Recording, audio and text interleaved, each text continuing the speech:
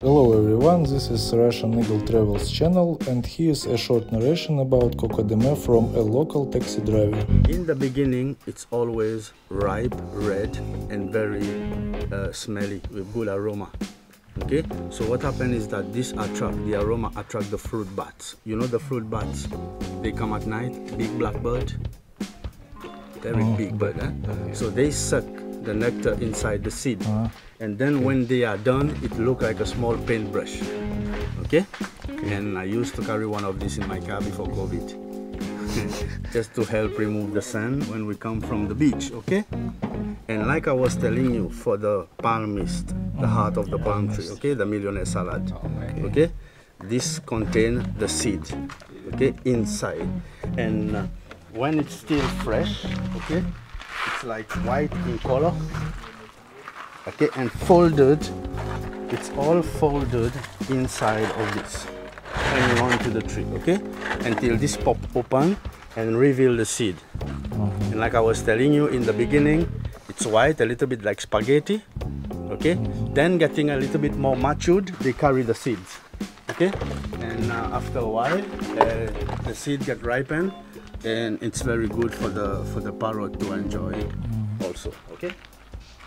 Whereas this is what hold on to the Coco de Mer while it's still in the tree, so it's always like that, okay.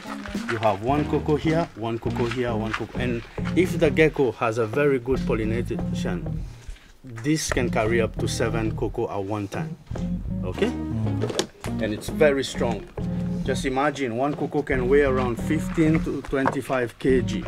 You know that it's something very strong. It's original size. It can be bigger, it can be smaller. And this one is a deformed one. Okay? It's gonna stay like that. Okay?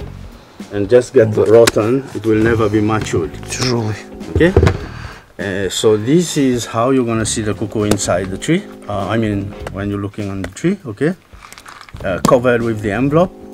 Fall down on its own, nobody take the cocoa from the tree, and then you rip open the envelope, there it reveals the lady shape, okay.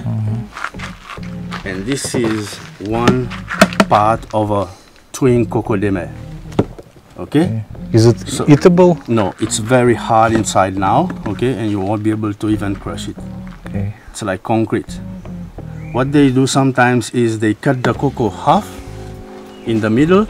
Using a sharp tool, they remove the kernel inside, okay, let it dry, and export it to the Asian market. But I don't know if they're still doing it now, because for a while they stopped, okay? But I don't know if they get back on track. Thanks for watching this video, give me a thumbs up if you like it and subscribe to my channel.